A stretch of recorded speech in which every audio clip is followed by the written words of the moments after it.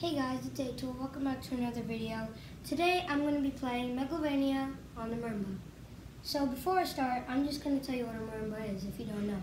So a marimba is basically just a piano, except there's wooden keys instead of like actual plastic keys or metal, whatever. So yeah, it's the same thing as a piano, because xylophone, glockenspiel, all the same as piano. So yeah, instead of 10 fingers, use 2 mouths. So yeah, I'm just gonna start.